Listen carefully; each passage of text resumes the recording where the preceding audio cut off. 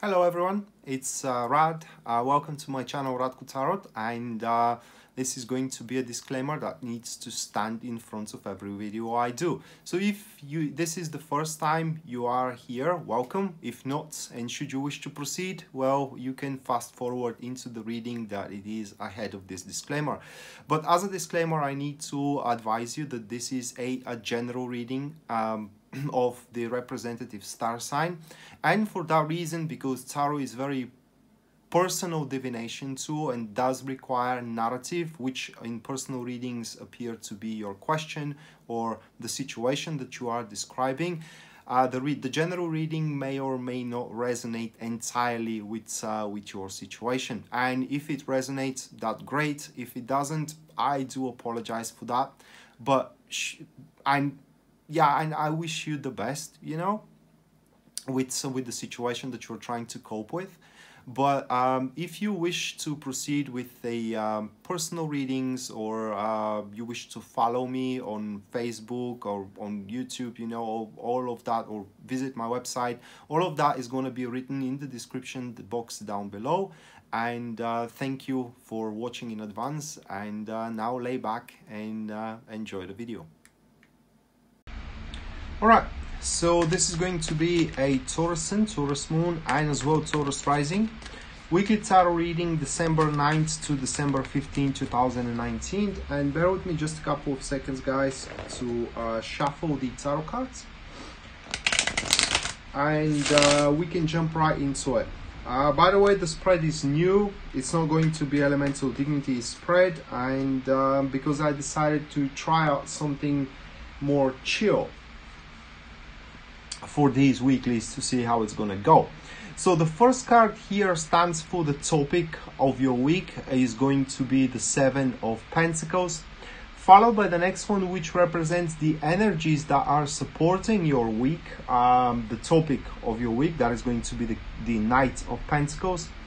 The third card here represents the challenge that you need to overcome throughout the week. We do have the Hangman. The fourth card stands for the blessings, the gifts and the blessings that you can enjoy throughout the week. That is going to be the Five of Cups. The fifth card, it stands for how the people sees you throughout the week. That is going to be the Six of Swords.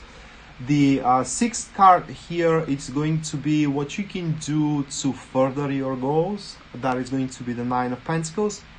The seventh card, it is what you should not do, you know, or what can obstruct you to further your goals. That is going to be the Page of Pentacles.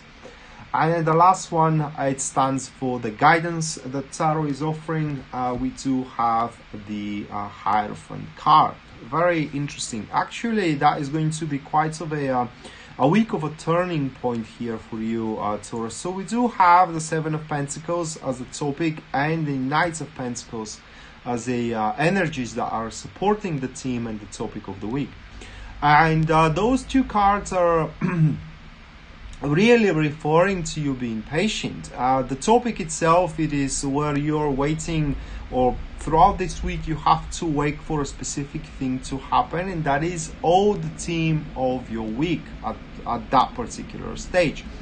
So instead of scampering around and being frantic in regards to your endeavors and enterprises, it will be best for you to just catch up your breath and gather up your strength until this decisive event that is lurking behind the corner actually manifests itself. Now, another thing that you can do here is really answer that question for yourself. Does the goal justifies the means, or justifies the efforts?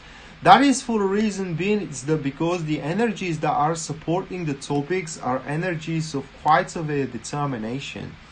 That's how can I say it, energies that are gonna make your wish, or rather like what you want, quite clear in your head. And not just only what you want, but also how you want it as well. And only when you move into that direction, or when the path is clear to move into that direction, only then you are going to support your actions with a strong determination.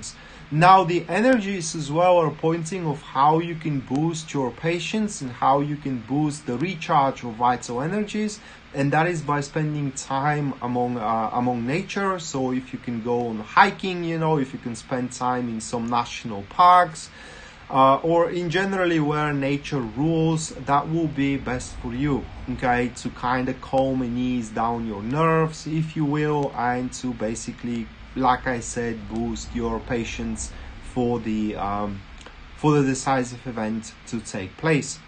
Now the third card, that it is about the challenge, also refers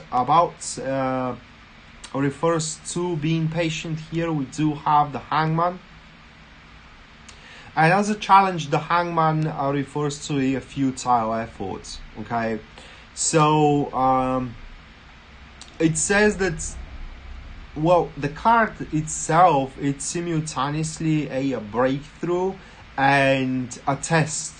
It is a test because you have to see things from different perspective, and this is why you gotta wait for now, okay? And catch up your breath until this perspective kind of settles down in your mind. And once you do see things from that different perspective or from this different angle, then a new course of action is going to pop up in your head as a plan, as a strategy, and etc, etc. And then when you start manifesting this new plan or new strategy, then the things are going to start taking off, okay? Then you're going to have your breakthrough. So again, the challenge here, it is just to be lower than the grass, all right, and to not to take any drastic measures at that particular point, but just wait. Just because with the Hangman, the skies darken, are going to be set into light again, and the only thing you gotta do is just wait for that to happen. So literally many things that are your concern right now,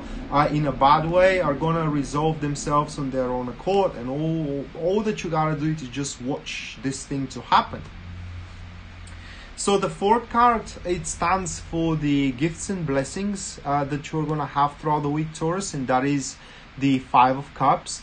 So a few ways how we can take on this card. Now, one of the ways is that whatever disappoints you or whatever you are to lose throughout the week is going to be either regainable, so you can win it back, or is going to be just a trifle. So there are no major losses that you're, if any losses at all, that you're going to experience throughout the week. It is like the time is going to slow for you, okay, but nothing is going to be lost through this period of a inactivity.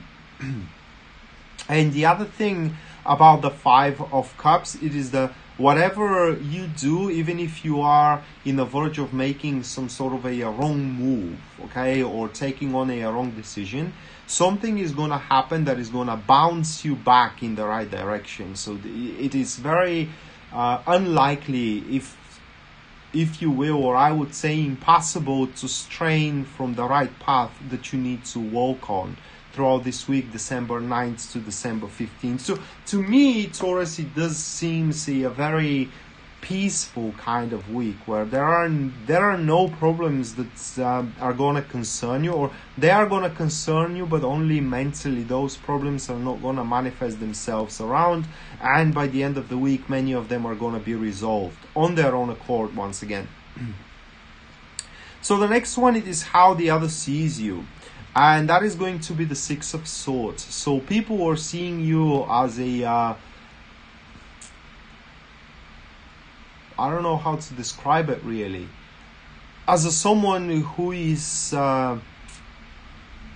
taking on in a starting position to start sprinting toward the future. So it's like people are seeing you as someone who is determined to do whatever it takes to improve its own circumstances and to improve the circumstances either career-wise or either relationship-wise as well, disregarding, the dangers that may loom from this direction, while in the same time it's how can I say it? While in the same time one is not irrational and irresponsible, but one does understand that right now it's the only thing that matters is that something is put into stir once again, but in a right way. Okay, so what I can conclude here from this card is that people are going to see you quite determined to do something about it. It's just,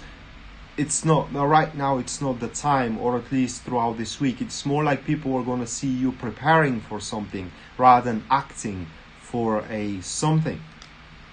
Then the next card here stands of what is going to help you achieve your goals, and that is the Nine of Pentacles. And when we talk about goals, those goals may not relate to the topic of the week. Okay, those goals may be something completely different. But the Nine of Pentacles here dictates a leap into a career or love development. All right, it's like this should be your main focus right now. And if one has to be on top of the other, with the Nine of Pentacles, career takes an edge over the love situations. So probably the card here points that you first needs to stabilize your material position before you go to stabilize your emotional position in that particular case. But also the Nine of Pentacles, it is the card where one needs to have big goals. Okay, one needs to have big expectations for himself. It is like catching the big fish in the ocean, catching the shark in the ocean. So you what you can do here, or what you should do to manifest your goals, it's not to satisfy for less when you can go for more. And the other card here, it is what can slow you down, or rather like what acts against your goals, and that is the Page of Pentacles. So Page of Pentacles, it is the slow drive. Okay, and it is always the calculations. What can happen? What could happen? What's what can go wrong, and all these kind of stuff. Now, there is one sentence that I really like, and actually I go by it. It is that do not focus on what can be or what should be. Focus on what it is right now, and that is exactly what you have to do. So focusing on 2 steps ahead, or trying to be 2 steps ahead, is something that you should not, it's a luxury that you cannot do at that particular stage, and instead focus on the current stage of your journey. This week, for example, where you have to wait for these decisive events to happen. Okay, and then when they happen, just grasp them and leap into your future career and love development as soon as the path forward is clear, instead of calculating future possibilities. And the last card here represents the guidance that TAURUS is offering. We do have the Hierophant. So a few things I want to say about this card when it comes into this position. One of the things, it is that should you find yourself strained of a lack of understanding of what is going on, you always need to seek counsel. Now the card points that you can counsel yourself with quite of a wise, let's say, a person, because the card points to a benevolent support. But also the card represents hierarchy, and it shows that things are going to develop exactly as the way they are supposed to. So everything happens with time. Okay, you cannot rush things. You cannot go for and force things to happen. They need their technical time. They need their also technical means to happen. Just to give you an example here, if you like a person, you first need to start talking with each other, then dating, and then probably having sex, and so on and so forth. You cannot go with just moving in together straight away. Okay, so there are particular definitive steps that needs to be executed before you can actually achieve certain success into your enterprises. And this is why the previous couple of cards are pointing that you need to focus on what it is right now, deal with it, and then see what comes after. Okay, and the last one is that whenever you face a problem throughout this week, December 9th to December 15th, the solution of this problem always resides in the framework of already existing understandings and convictions, so you don't have to reinvent the wheel. Alright, so this was your weekly tarot reading, Taurus. I hope you enjoyed it and you liked it, guys, and we're going to see each other next time. Until then, bye.